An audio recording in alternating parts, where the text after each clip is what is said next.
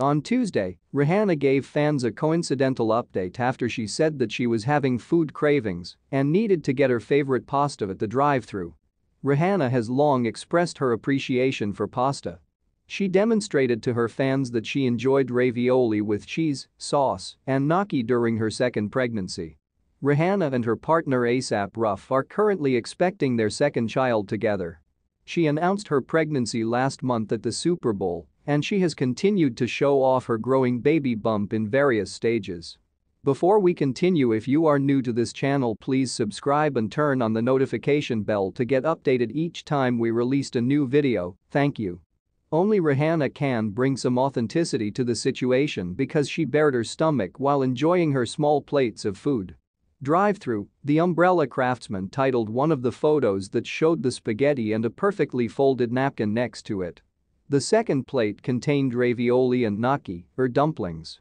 In the caption of the gnocchi, the mother feeding the baby emoji made it abundantly clear that the baby was making her hungry.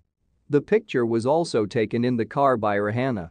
It's unusual to see someone eat in a car with a plate, fork, and cloth napkins, so she might have been eager to eat. The food is said to have been prepared by Giorgio Baldi, an Italian restaurant that is the artist's favorite. Rihanna has been exceptionally straightforward about her pregnancy. She stated last year that tangerines with a little salt on them and chocolate were two of her most prominent pregnancy cravings. The singer has a track record of quenching savory hankerings. She was seen in Barbados dipping a ripe mango in the salty Caribbean Sea during her first pregnancy. At the point when Rihanna was seen on a Barbados ocean side crunching on a mango she had dunked in pungent seawater, she set off a totally different precedent. With Rihanna and Jhené Aiko being the most recent victims, it appears that even the property of celebrities is a target for stingy thieves.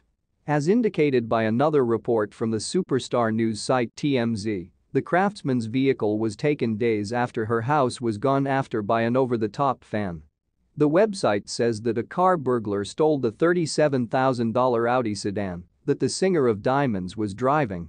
The car is said to be driven by one of her drivers, and when it was stolen, he left it running outside the house.